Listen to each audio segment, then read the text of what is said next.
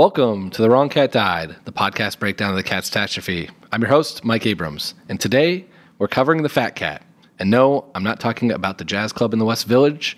I'm talking about the 25-pounder himself, Bustopher Jones. Cue the intro music. There's a cat over here. There's a cat over there. And the wrong one died. And the wrong one died.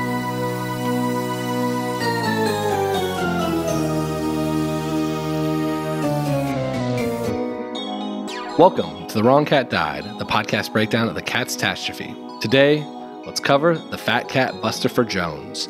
So far, I've nicknamed every other cat, and I really wanted to nickname him throughout this episode, and I wanted to call him Bustopher Rhymes. But we know Andrew Lloyd Webber doesn't believe in rhyming, so let's stick with Bustopher from here on out. There's a lot to unpack with Bustopher, and let's just say that I learned a lot more about British history than I ever needed to know. But let's start with the obvious. Bustopher is fat. And he is fat shamed from the minute he steps on stage. He's so fat that in the UK production, they had him walk around with a giant silver spoon for the entire show.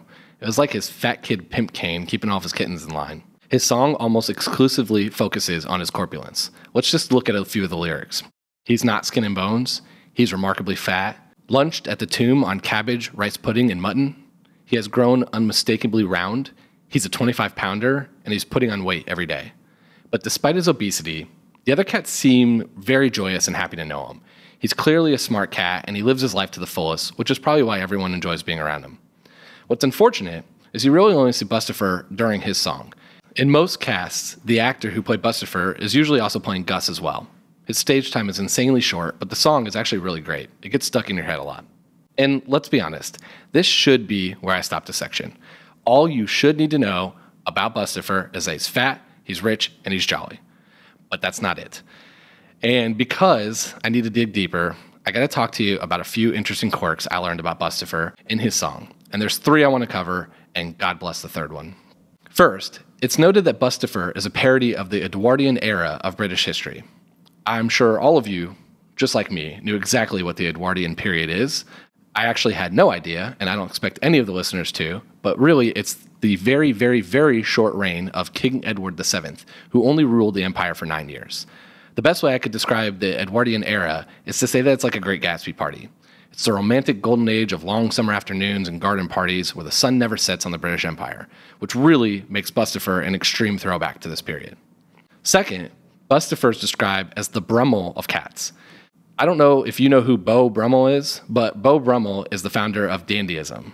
Brummel is still associated today with style and good looks. It's the iconic figure of fashion from the British olden days. The song has a ton of references to Bustopher's fashion, and it's highlighted that he wears white. So I'm not a fashionista. I don't know anything about fashion, but I believe Bustopher is not allowed to perform on stage after Labor Day. And this last anecdote is by far my favorite. Bustopher's song names 3 places by name: Drones, Blimps, and the Tomb. And you'll notice all of these establishments are gentlemen's clubs. Yes, you heard that right. They are gentlemen's clubs. And before we dig deeper on this topic, and yes, we are going to be digging deeper on this topic, I want to remind everyone that parents bring their children to see this show. Seriously, why do parents bring kids to see this show? Why, Mom, did you bring my sister at a young age to see this show? In the first 4 episodes alone of this podcast, I've covered rumored adultery, I've covered rumored incest, I've covered a cockroach tap dance, I've covered a gyrating hip thrust of a rock star, and now I have cats attending strip clubs. Seriously, parents, please stop bringing children to this show. I'm begging you. But back to Bustopher making it rain catnip on all these kittens in the gentleman's club. All of these locations are fictional, but the Drones Club is widely known from the P.G. Wodehouse stories about, wait for it, the Edwardian period. So at least Andrew Lloyd Webber tied a couple things together. It plays off a stereotype of the non-working rich male going to strip club, and the stories have incredible character names like Tubby, Biscuits, and Stinker. Again, I learned way more than I ever needed to know about this time in British history, and I'm hoping that one day it inevitably plays off in some trivia I do in the West Village.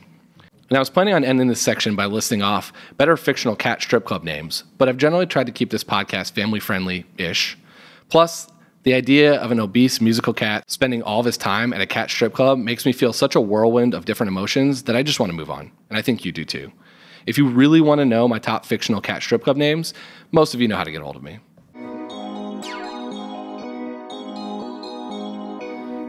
So how does Bustopher Jones's song differ from the poem? It doesn't. It is word for word the same as the book. If anything, they add a quick quirk at the end of the song by having Bustopher sing Toodle Pip, which sounds like Adam Sandler doing a Billy Madison voice.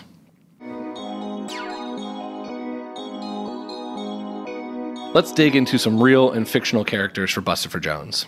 Let's start with the real people, because Bustopher reminds me of two greats who died too young. The first is Chris Farley. Chris Farley is one of the most brilliant comedians of the modern era, and he was admired by everyone. He lived his life to the fullest, maybe a little too full, and was jolly as they come. Plus, I can totally imagine Chris Farley walking around an SNL set with a giant spoon and absolutely no explanation. Can you imagine how good Chris Farley would have been in this movie? James Corden will be great, but Farley would have been amazing. The second is Notorious B.I.G. Biggie Smalls was corpulent and admired. His name literally has Biggie in it. He definitely entered a gentleman's club or two in his lifetime. Plus, can you imagine Bustopher strutting around the strip club with his giant pimp spoon going, "I love it when you call me Big Papa. Throw your paws in the air if you's a true player." For the third one, Bustopher reminds me of Winston Churchill. I think it's just a look. Bustopher looks like a weird cat parody of Winston Churchill, and the black suits and the cane and everything about it just kind of lines up. Plus, the show is British, and so having the Prime Minister of the UK is definitely fitting. On top of that, the thought of Winston Churchill spending most of his time at a strip club is just kind of funny to think about. What about one fictional character? How about Bluto from Animal House? Bluto's the life of the party and famously street smart. I say that because we all know he's not book smart. He gives off the I don't give a shit vibe, and he doesn't mind failing out of college.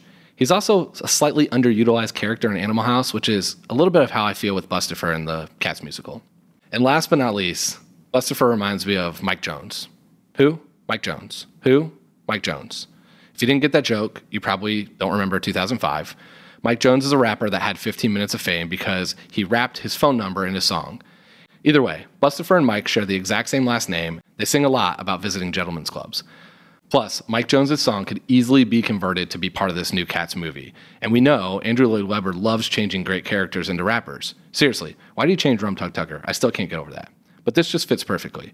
Imagine, Bustopher steps up on stage with his giant pimp spoon in hand and goes, "Back then, cats didn't want me. Now I'm hot. Cats all up on me. 281-330-8004. Hit Bustopher Jones up on the low because Bustopher Jones about to blow." Okay, I can convert one more Mike Jones lyric. "Before the ice was on my grill, before I got my major deal, these cats wouldn't give a damn if I was shit. Yeah." When Lin-Manuel decides to turn Cats into a hip-hop musical like Hamilton, please use this as my audition tape.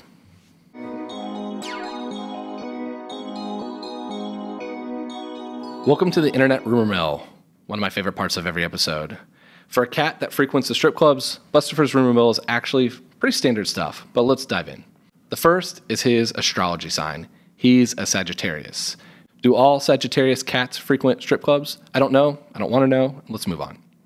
Next, Bustopher has a complex family tree. He's Alonzo's uncle. I don't know who Alonzo is. I don't think he's really involved in the show at all. But they say he's a scrappy alley cat, and because of that, Bustopher shuns him throughout the show. He's also Mr. Mistopheles' uncle, and he loves that nephew. He's super proud of him. And it's rumored that Victoria might also be either his daughter or his niece, which again, I'm not sure how that's going to work. I'm not sure if this is like an Alabama version of Cats. It shouldn't be too shocking that for a fat, jolly cat who frequents strip clubs, he has a few rumored affairs. Bustopher is tied to Jenny Anydots and Jelly Lorem.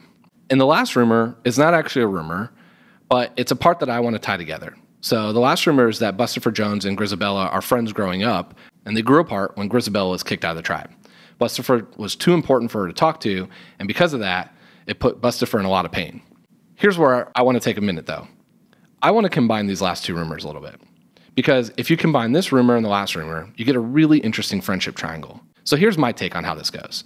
Bustopher and Grizabella are friends growing up, and so was Grizabella and Jelly. Jelly ends up giving her chance to sing to allow Grizabella the chance to sing in what's one of the most selfless acts during the play. But Jelly also sleeps with Bustopher, who had a falling out with Grizabella. Are these two things related? Did Grizabella get kicked out of the tribe, but avoided Bustopher not because he was important, but because he slept with her friend? And then Jelly felt so bad about sleeping with her best friend that she gives up her chance to perform as a way of saying she's sorry. These are the types of questions that I want answers from Andrew Lloyd Webber. Well, that and why on earth he would change Rum Tug Tugger into a rapping street cat at night. Favorite YouTube comments. For as fat as Bustopher Jones is, his YouTube comments are actually pretty slim.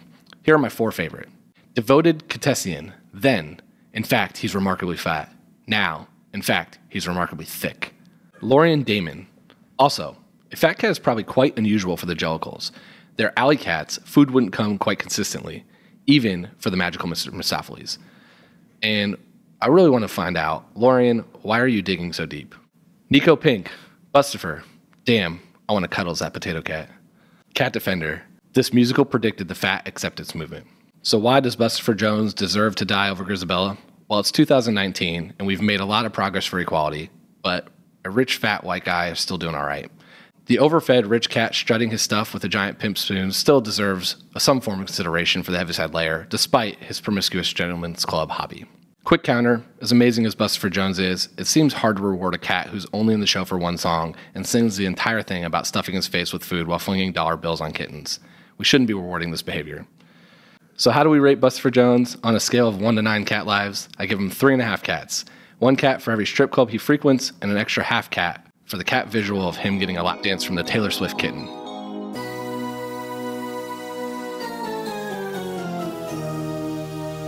Thanks for listening to episode 4 about Bustopher Jones on The Wrong Cat Died, the podcast breakdown of the Cat's Catastrophe. To follow along, you can subscribe on Apple Podcasts, Spotify, Stitcher, or anywhere else you listen to podcasts. Follow us on Twitter and Instagram at The Wrong Cat Died, or check out our website, thewrongcatdied.com.